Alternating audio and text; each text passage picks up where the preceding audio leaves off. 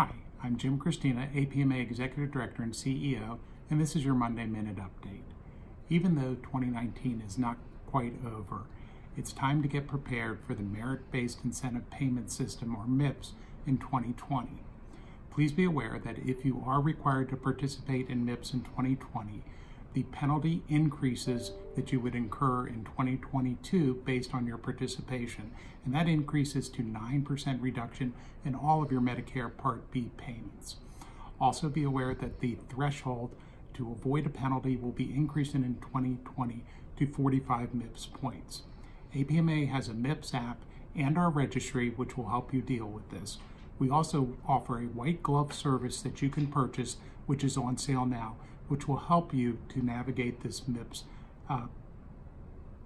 requirement.